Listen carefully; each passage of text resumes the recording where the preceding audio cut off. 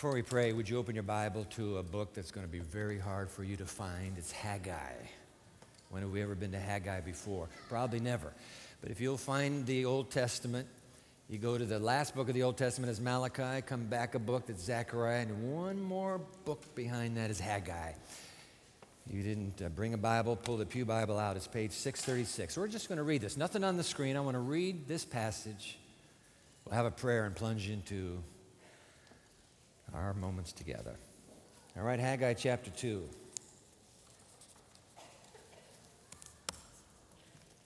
Haggai 2. I want to pick it up, please, in verse 6. This is what the Lord Almighty says. In a little while I will once more shake the heavens and the earth, the sea and the dry land. I will shake all the nations, and what is desired by all nations will come. And I will fill this house with glory, says the Lord Almighty. The silver is mine, and the gold is mine, declares the Lord Almighty. The glory of this present house will be greater than the glory of the former house, says the Lord Almighty. And in this place I will grant peace, declares the Lord Almighty. Let's pray. Oh God, there's a time coming, is there, when you will shake the nations? It was a bit shaking just to learn before walking out onto this sanctuary about that tragedy in Pittsburgh this morning in a synagogue. There's a bond between Sabbatarians no matter where they live on the planet.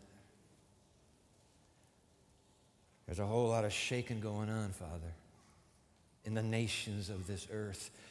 What is this that we just read? Someone is coming that all the nations will desire. That has to be true. And we know who that someone is.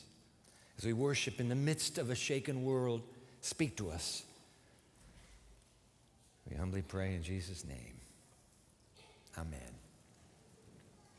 Did you notice that tucked into that rather shaking passage is a single line? I'll put it on the screen for you. If your Bible's still open, you'll see it. It's verse 8. This is God Almighty himself, the Lord of hosts speaking. The silver is mine, and the gold is mine, says the Lord. One translation says the Lord of angel armies. It's all mine, the silver and the gold. You know, are you talking to us, God? Because if you are, we're a bunch of Americans here, most of us. Well, we have some Brazilians here, and we have, I guess we have 90 other nations. But you know what? In this country, we do silver and gold just fine. What did you think about our jackpot, the Mega Millions jackpot? That was pretty good, wasn't it? Did you follow that story, by the way? The Mega Millions jackpot, unless you were sleeping. Some dear soul. I'm not going to say lucky, because you know what? They've done research. They have found that those who win the giant jackpots actually end up, many of them, with tragic endings. I tell you what, it's not worth having that kind of money. What kind of money are you talking about, Dwight? I guess I slept through that headline. Oh, a little soul down in, Simpsonville, South Carolina, had the right lineup of numbers and won $1.537 billion. $1 billion. Anybody here know that kind of money? No, I don't know that kind of number at all, but I'm saying, try me just once, try me. Come on, $1.537 billion. Would that be the silver and the gold that God also has? Apparently. It reminds me of that moment when Peter and his bud John, because whenever Peter shows up in the Gospels, you will always see, in the Gospel of John, you will always see John Boy there. They just were buds. They were fishermen. John's young, Peter's a little older, but they hung around together. And this particular afternoon, after Jesus rose from the dead and ascended back to heaven, 3 o'clock. It's 3 o'clock in the afternoon, and you know what? That's the prayer hour, and Peter and John are hustling up the stairway into a gate called Beautiful, and it's beautiful because there is embedded into the facade a vine with gold and silver grapes, and we've been talking about a vine for a few weeks this new season. They're going under the gate Beautiful because they're going to prayer meeting. And I love it when friends go to prayer meeting together. We got it, by the way, 7 o'clock in the morning. If you'd like to come early, 7 o'clock in the evening. Bring a friend with you. That's what prayer meeting's for. So Peter and John are hurrying because they're running just a little bit behind, but a professional beggar, because he's been lame for 40 years from birth, is sitting there, and instinctively his wrist goes out. Alms for the poor, alms for the poor. Peter's about to hurry by when he hears that pitiful cry. He stops, and Peter locks his eyes on that lame man, and he uses words that raise huge expectation in that lame heart. Look at me. Look at me. Silver and gold have I none, but what I have I now give to you. In the name of Jesus of Nazareth, get up and walk. And that fisherman's hand comes down and grabs the bony wrist, and somewhere between, halfway between down and up, two brand new legs. But what did Peter say? The exact opposite of God. Peter comes along and says, silver and gold have I what? None. God comes along, you have your Bible still open, to have Haggai chapter 2, verse 8, put it on the screen again. God says, the silver is mine and the gold is mine. Silver and gold have I none, Peter confesses. Silver and gold have I all, God declares. It's all his. Look, if you're needing money, and who here isn't? If you're in trouble right now and you need some money, you need to know that what God has just spoken, that's our one-liner today, what God has just spoken is hugely great news for you. No matter what it is you're going through, if you're in trouble and you need this God is saying, hey, why all this anxiety? I have the gold. I have the silver. Don't worry, girl. Boy, don't worry. I have you covered. Just put your hand in mine. Put your hand in the hand of the man who stilled the waters. Put your hand in the hand of the man who calmed the sea. Take a look at yourself, and you will look at others differently if you put your hand in the hand of the man from Galilee. Remember that one? Yeah. You have to be baby boomers to remember. And that is the Jesus. Poor as a church mouse, by the way, Lord Jesus. Poorer than the widow who dropped in 2 mites. Jesus didn't have a coin on him one day when they wanted a little illustration. He had nothing. That's the Jesus who is God in disguise. And that's what God's talking about when he's talking about his house one day is going to have greater glory than the house has ever had. It's talking about Jesus. In fact, I want you to see that. Let's read verse 7 again. This is Haggai 2, verse 7. And I will shake all nations, and what is desired by all nations. Oh, we know who the desire of ages is, don't we? The one who is desired by all nations will come, and I will fill this house with glory, says the Lord Almighty. The silver is mine, and the gold is mine, declares the Lord Almighty. Verse 9, and the glory of this present house will be greater than the glory of the former house, says the Lord Almighty. And in this place I will grant peace, declares the Lord Almighty. I am the God of the angel armies. I am telling you, this is my house, and he's going to show up. I mean, you look at the house right now, when God is speaking these words, it's a mess. They've been gone for 70 years.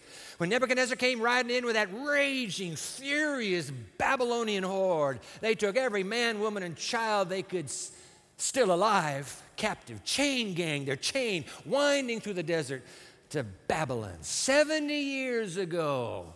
And then comes a new king called Cyrus the Mede. He comes in, sets them, tells the religions of his empire, I have respect for your religions. The Holy Spirit has even mentioned Cyrus by names. So he's operating under divine instructions, and he tells the Jews, yo, go home. I want a band of you to go back. Get the place ready. And so this intrepid band of exiles, Jews, they have come back. And there's good news, but I hate to tell you there's a little bit of bad news first, and that is God has been looking for them to coming back because he can hardly wait to renovate his house. He wants to get his house re-renovated again. They get back, and guess what they do? They immediately start working on their own houses. And they are putting up some fine material. Yes, they are. And God is saying, wait a minute, time out. What's going on? And one author, by the way, calls what they were putting up mansions. Go back to chapter 1. Take a look at this. So here's the bad news. We'll get right back to the good news. Because God says in verse 2, this is what the Lord Almighty, the Lord of hosts says. These people say to me, Haggai, the exiles that came back with you, these people say to me, the time has not yet come to rebuild the Lord's house. See? Then the word of the Lord, verse 3, came through the prophet Haggai. Is it time for you yourselves to be living in your paneled houses while this house remains a ruin? Talking about a rhetorical question. Verse 5, now this is what the Lord Almighty says. Give careful attention, careful thought to your ways. You have planted much, but have you noticed you've harvested little? You eat but never have enough. I wonder if something's going on here. You drink but never have your fill. You put on clothes but you're not warm. Must have lived in Michigan. You earn wages only to put them in a purse with holes in it. I had someone visit me in my office the other day, and while I'm standing up in my office kind of moving around while I'm talking to this person, and I looked down and I noticed a Tic Tac on the floor. I said, oh, great. And I kept moving, and I noticed just more and more Tic Tacs on the floor, and I didn't dare look down. I didn't dare lean over and say, let me pick these up. Excuse me just a minute. Obviously, I had a hole in my pocket, and the Tic Tacs were just dripping out like crazy. How embarrassing. God says, you got purses. What's the problem with your purses? How come they're all leaking? You have no money left, do you? Oh. Verse 7, this is what the Lord Almighty says. Give careful thought to your ways. Go up to the mountains, bring down timber. Come on, guys. We're going to build my house so that I can take pleasure in it and be honored again. We're going to renovate my house. Do you understand? We got it, God. And that's exactly what the people do. That's the good news now. The bad news is over. Verse 13, then Haggai, the Lord's messenger, gave this message to the Lord, from the Lord rather, to the people. I'm with you, God says. I love this. I love this. You're moving to renovation. Let me remind you, I am with you, declares the Lord. So the Lord stirred up the spirit of Zerubbabel, that would be the governor of Judah, and Joshua, that would be the high priest, and the spirit of the whole remnant of the people. They came and began to work on the house of the Lord Almighty their God. Now get this, verse 15, very interesting. On the 24th day of the 6th month. May I tell you something? Guess what? Scholars and archaeologists have calculated that date, and I'm going to give it to you right now. No study guide today, so lock it in your mind. That date is September 21, 530 BC. They begin to renovate the house of God. Now you say, Dwight, how many years ago was that? Well, you take 2018 AD minus 530 BC and you get 2548. But then you crossed over from BC to AD, so there's no 0 years, so you take one off. That's 2,547 years ago. Last month, they began to renovate the house of God. And here we are 2,547 years later, about to do the same thing. Amazing. And by the way, God says, yo, don't worry. The silver is mine and the gold is mine. I got you covered. Listen, that line, the silver is mine and the gold is mine, that's not a divine scolding. That's a divine promise that I'll take care of you. Wow. I'd say that's great news for this little campus church that, like the band of exiles 2,547 years ago, right now sets out to renovate the house of God. You know, when I think of the Pioneer Memorial Church, I love this church. And every time I come to Psalm 26 verse 8, because I read the Psalms every day, cycle, so I'll come across it at least 2 times a year. Every time I come to Psalm 26, verse 8, in fact, I've scribbled in my margin, Pioneer. Let me put Psalm 26, verse 8. Isn't this great? Hey, let's do this one out loud together. The psalmist is just in love, and you're going to see with what? Okay, let's read this out loud together. Lord, I love the house where you live, the place where your glory dwells. Oh, God, I love your house. I'm going to tell you, for this little pastor's heart, those bricks are not only sacred to me, and this timber, this place is precious. Sometimes I come in here all alone, middle of the night. This place is dark. I'll sit where you're sitting right now. And if you sit quietly enough in the middle of the night, I'm telling you, God is here. You can almost hear his voice in the darkness. Say, hey, I'm here. I'm so glad you came. And he'll talk to you. This is his house. It's not my house. He's always in this place. Wow. I love this place. I know you love it too. Oh, I know you love it. Pioneer Memorial Church on the campus of Andrews University. And when you hear God, when we overhear God talking to the exiles come back and he says, hey guys, what's the problem? I got a house. Don't you care about my house? Anybody here care about my house? When we overhear him say that, we know immediately God also loves this house. You love it, I love it. And through the miracle of what happens behind these lenses, do you know what? Hundreds of thousands of people keep coming to this house of God every single week, all over the world. Brazil, glad you're here. Why?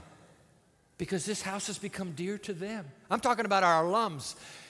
When they graduate and go away, they still come back through that. It's not just me and you that love this place. There are people, when I travel across the nation, I have people come up to me and they say, yo, Pioneer Memorial Church, that's my church. I said, really? All over the world. That's my church. Oh, how I love. Put it on the screen again. Oh, Lord, how I love the house where you live, the place where your glory dwells. I'm telling you what. So it's truly good news when God says to us, let me remind you, the silver is mine and the gold is mine. Don't you worry. I have all the resources you need to fix this place up. I have all the resources you need to fix the leaking roof in your church. There used to be a cupola on top. That's called a steeple. You know where it is right now? It's parked right there, right outside that wall in the corner there. Because we had to go up there, rip the roof apart to patch just one hole. There are holes all over this place. It's still leaking. God says, I have enough resources to help you there. I have enough resources to help you with this shag carpet. You see, it's a shag carpet, though nobody intended it to be a shag carpet. What's up with that? God says, I can help you with this shag carpet. God says, I have the resources to help you with these hard wooden pews. For 60 years, people have been sitting hard on these hard wooden pews. How would you feel if you were a pew? God says, I'll help you with that. And oh, by that sound system, let me tell you something. I have something, it does need work so that every ear in every pew can hear both voice and music with clarity no matter where you sit in this church. I'll talk about that in a moment. The silver is mine and the gold is mine. So I'm asking you, returning exiles, to help me repair and renovate my house of prayer for all people.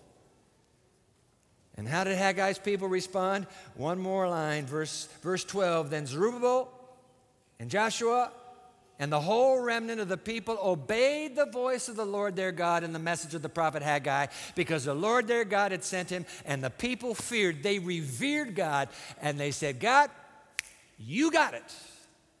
Not our houses, it's your house that has front and center attention now. And that's why I'm excited this Sabbath, by the way. Because our building committee has been working for a year and a half to make this beautiful brochure possible. Take it out, please. You were handed this. If you didn't get one, just put your hand up. We'll get some ushers. We'll get you this. This is a beautiful brochure. By the way, I want to thank Brittany Doyle, our graphics designer. She worked with Troy Homanchuk, who did the architectural artwork. Just beautiful, beautiful. I'm so excited about this. Would you take it out right now? And I want you to notice, by the way, I'll put it on the cover for you. There you go. I want you to notice that this is called Renovate Heart and House. You see, we've been spending time all this new season with the heart. You remember before the students even got here, we pulled this big sign down that says Renovate. Do you know how many faculty and staff are on that? They're covering those signatures, plus the freshmen. That's what we were focusing on. We want our hearts ready to become moral leaders on this campus. For weeks now, we've been talking about Jesus. I am the vine, you are the branches. If you abide in me and I in you, the heart will be fine and you'll bear much fruit. But there comes a time, as God has just reminded us, when it's not just heart, there has to be house. Renovate heart and house, and now we move to house. You didn't get a brochure, just put your hand up. They're coming up and down the aisle for you. House. Wow. So I feel very comfortable talking about this, by the way, on the Sabbath, because God did it first. He said, go get some wood for me. Let's talk about the plans for this house of mine. And he did it through, he was in church. He's here in church right now. We're reading his words. I want to talk for a moment. Just think out loud with me for a moment. I remember the night when Kerry Carskellen, the chairman of our building committee, calculated the bottom line. So we're all sitting there. Okay, what's it going to be? What's it going to be?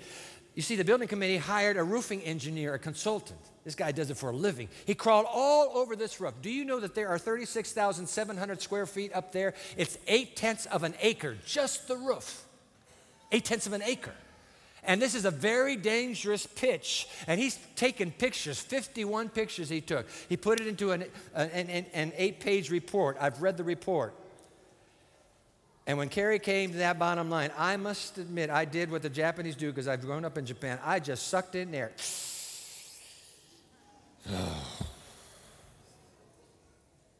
A little over $1 million. $1 million. Oh, and that shag carpet, guys, we have to change the shag carpet. Okay. They added it. Put that picture there you go. So this is the artist now saying, look what it's going to be without a shag carpet. Look at those pews, by the way. They're padded. Are you serious? These pews are going to be padded now? Yeah, only the bottoms. Yeah. But the bottoms will be. And by the way, the ergonomic shape of this new pew, you're going to love it. It's cheaper, by the way, to replace the pews than to renovate the pews. And we're going to make wider aisles. Show me that next picture. We're going to make wider aisles so that a wheelchair can go rolling down the side. 2 people can pass in the aisle. Now it's just one person and everybody kind of, no more. We're going to shorten the pews to make sure that there'll be plenty of space. And I want you to keep looking at that, because do you see in the bottom picture, do you see something gray hanging down over the bricks in these blank brick spots? Guess what that is? The building committee hired audio engineers. They came in here and did a massive study on this large sanctuary that is the cause of sound waves bouncing around us and making voice and music sometimes difficult to understand. Our forefathers and foremothers, when they brought forth this church 60 years ago, this coming Valentine's Day, when they brought forth this church, they just were not prepared for the echo chamber. People say, don't call it an echo chamber. Well, that's what's happening. There's reverb happening. The engineer said you got to slow that reverb way down, guys. It's too long. You got to reduce the length of reverb. So those little padded curtains, electronic, just like HVAC, go back up again. We can control the sound in this space so that voice and music together become intelligible anywhere you sit. So, okay, and by the way, the audio engineer's saying, nice sound system, but you need a new one, big time. So we've thrown that in as well. The lights. You can't even get the light bulbs to replace these lights. These are 60-year-old lights. Everything's gone LED. We're not LED. We want lights that will have rheostats so you can control the lightness to a perfection. By the time you got to the bottom lines, Kerry says, all right, hit the total button. $2 million. $2 million. Wow, but I tell you what, the news gets even better. Hold on now. Because we already have, listen to this, we already have $352,111 cash on hand for this project to begin. We already have $352,000. And by the way, I visited with the president of the Michigan Conference, the new president. He said, right, we're going to be helping you, you bet. I visited with the president of this university. I visited with the CFO. Both of them were in the first service. They both said, don't worry, we're going to be taking care of you. Because you know the university has something very beautiful over here called the Health and Wellness Center. And it's embarrassing, I'm sure, to have a church with a leaky roof right next to so beautiful a building. I mean, please, folks, don't go in that church. You'll get wet. Stay over in the health and wellness. The university doesn't want to do that. They said, no, come on, this is our church. This is our campus. We'll help you. God bless them. We talked to the treasurer of the Lake Union Conference, who's a member of this church, and he assures us that they will have a part in this project. So we are well on our way to renovate, heart and house. In fact, may I tell you this? We already have, this is the best news of all, we already have the 2 million. Praise the Lord is right. You say, where is it, Dwight? It's in your pocket. It's in your... That face went...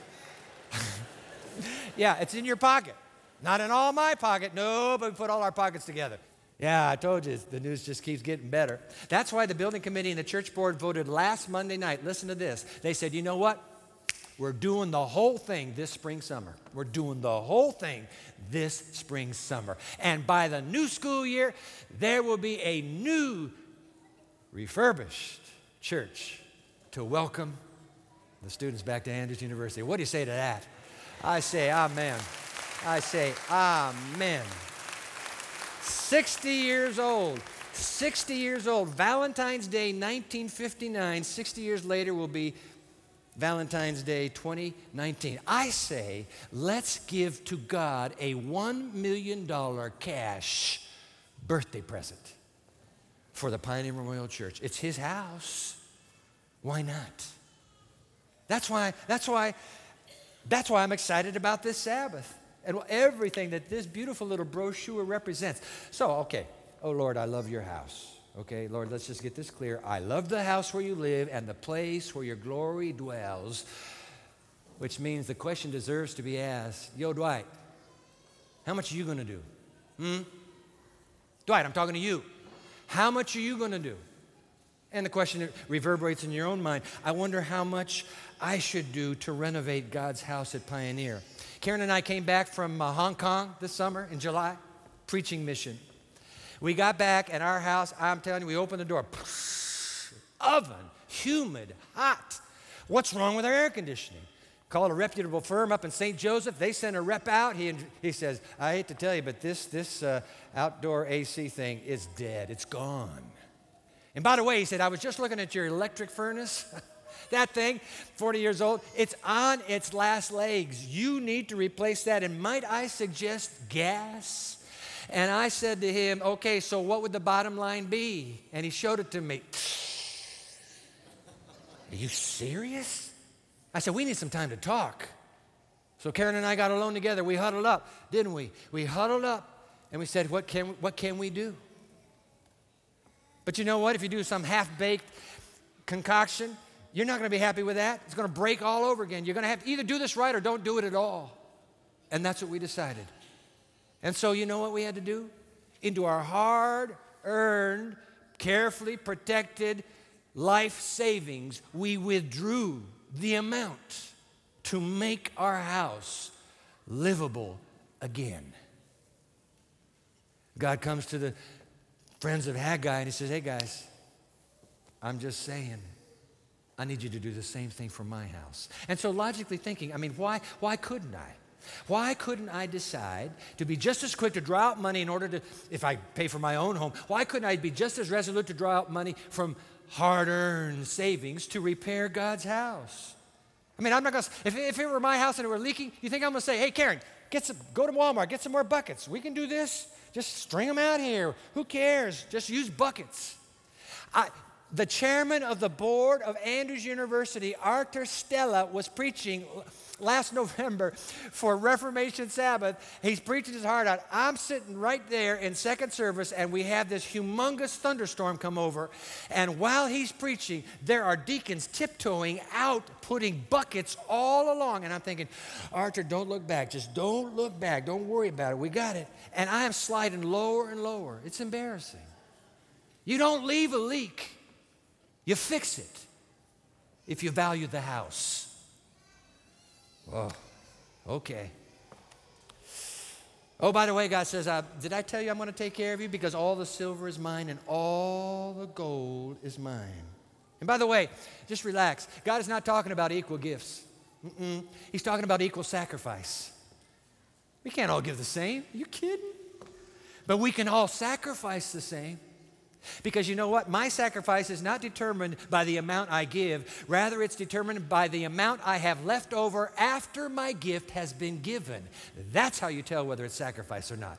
Which is why Jesus could look down at those coffers of offerings and say, that little woman who gave all her 2 little mites, she's given more than everybody today because she had nothing left. And the God of the universe in human flesh said, I see that. That woman with her 2 mites has raised money in the trillions ever since. He took her sacrificial act and by his stage whisper proclaimed it to the universe. And we all know the story.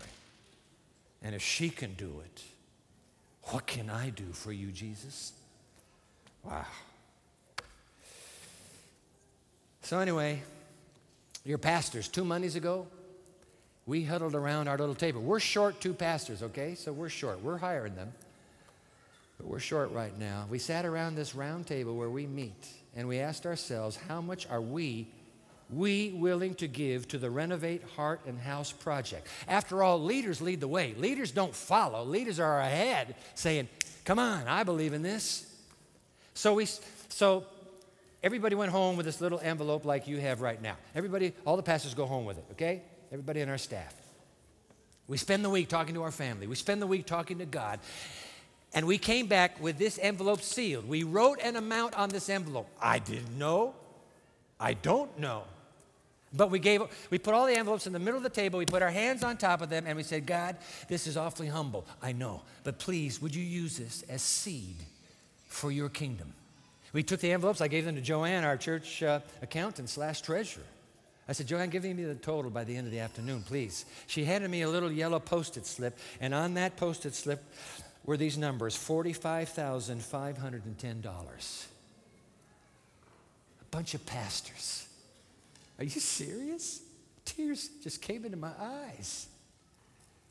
That night, I shared that number to our church board. These are the leaders of the Pioneer Memorial Church. I shared that number. We sent the envelope home with all the leaders. And if you're going to be around this week, and you're not traveling, drop by the church office with the envelope if you wish by Friday. 12 families dropped by noon yesterday when the doors closed. Joanne gave me another little yellow Post-it note, and it read $64,600.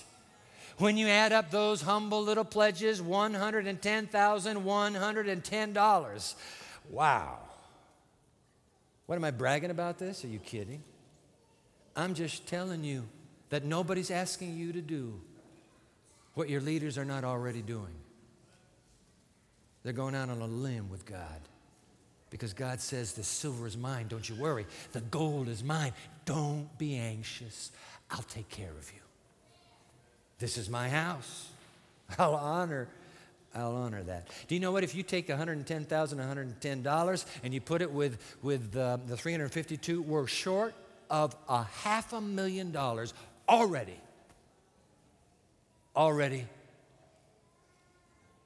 as a bottom line.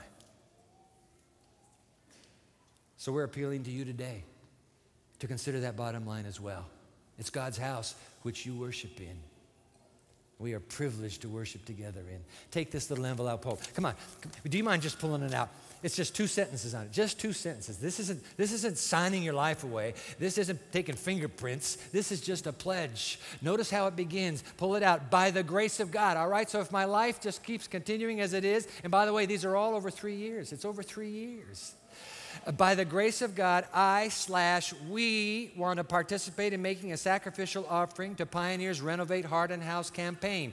Here is our prayerful pledge of support total over 3 years for Pioneer's renovation project. That's it. You put a little number and bring this back next Sabbath. Let's just we won't know what's on it. Nobody will know. But we will have a joyous celebration before God that He has called us to join with Him in renovating His favorite house on this campus. Why not? Hey, Ellen White, 100 years ago on the screen, everything God could do was done to save a perishing world. God so loved the world that he gave his only begotten Son, John 3:16, that whosoever believeth in him should not perish but have everlasting life. Keep reading. God has made it impossible for it to be said that he could have done more than he has done for you and me and the fallen race. When he gave us his Son, oh, I love this, he gave himself. In one great gift, he poured out the whole treasure of heaven. Last line is the choice one. He has revealed a love that defies all computation, a love that should fill our hearts and lives with gratitude. He says, you can't crunch the numbers. Get the adding machine going. Let's find out how much God has really done for us. You can't do it. It defies all computation. The silver is mine. The gold is mine. Yo, I'll take care of you. That's my point. I'll take care of you. I need you to help me fix my house, please. Just look at Calvary. Crunch the numbers at the foot of the cross. Just for me, he was willing to go through empty his treasury. Wow. So, oh, come on, Dwight, I'm a college student. Don't even talk to me about giving. Oh, you're right. Don't give. Unless you'd be willing to do this. Here's the deal. You're a college student? Oh, Dwight, I'm a graduate student here. We just saw a beautiful little family, the Gomez family. I'm a graduate student. Do you know how tight it is for a graduate student? I understand. I was a graduate student here. Here's the deal for you. 1 pizza a week, medium size. You go without. $10 a week. If you go without 1 pizza a week and give that $10 to God himself, that's 10, that's 4 times, that's $40 a month, that's $480 a year, and it's only 3 years, that would be $1,440, $1,440. You will have quietly been investing in this house of God as a student on the campus of Andrews University. Yeah, but Dwight, I don't use checks and I don't use tithe envelopes. Oh, good. Well, we're ready for that. Would you put on the screen, please, the brand new, this just came out, the Adventist Giving app. I just downloaded it yesterday. Go to your store, go to your app store, you'll get it. It's so simple. And Renovate, when you type in Pioneer, they'll ask you, pick the church, because it reads where your location. And it'll give you one of the choices in town, and it'll be Pioneer. Just tap on that. You got the rest. Line number 3 is Renovate. $10 a week from your debit card. Your debit card will not even feel it, given the way you spend at Best Buy. 10. You say, Dwight, I'm not into apps. I really don't like apps. Okay, you're watching now, and we have live streamers who are online with us right now. You know what? I'm going to put it on the screen. You're going to see it pop in front of your laptop right now. You see that website that just went up yesterday, pmchurch.org/renovate. Anywhere in the world, just go to that. You'll have this whole booklet summarized. You'll get the booklet. And when it drops down, you'll see donate. Click donate. You can donate whatever you wish. And if you're an alum from Andrews University, we'd love to have you be a part of helping your old church when you were here. Why not? It's God's house. And he needs you. You said, Dwight, I'm not into this electronic stuff. Okay, tithe envelope. You come next Sabbath, there'll be a line on the tithe envelope. Renovate. Do it the old-fashioned way.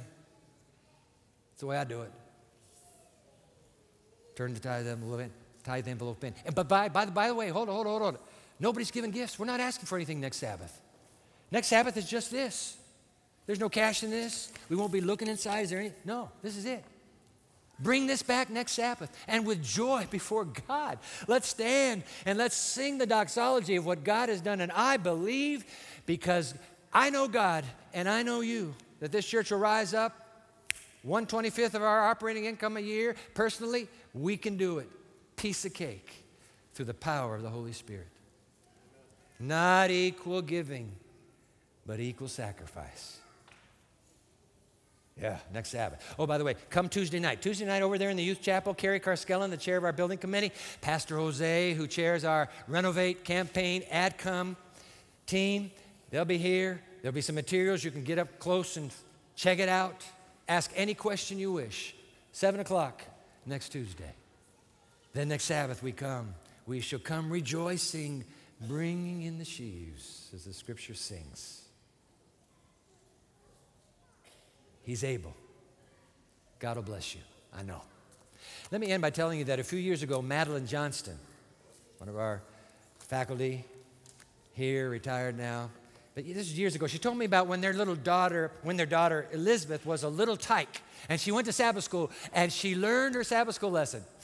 God loves a cheerful giver. That would be 2 Corinthians 9, all right? God loves a cheerful giver. Do you get that, Elizabeth? I get it. God loves a cheerful giver. So all week long, she's reciting the memory verse, God loves a cheerful giver. But one morning when Madeline went by little Elizabeth's bedroom, she heard her, and instead of saying, God loves a cheerful giver, she got a little confused, and she was saying, God is a lovely, cheerful giver.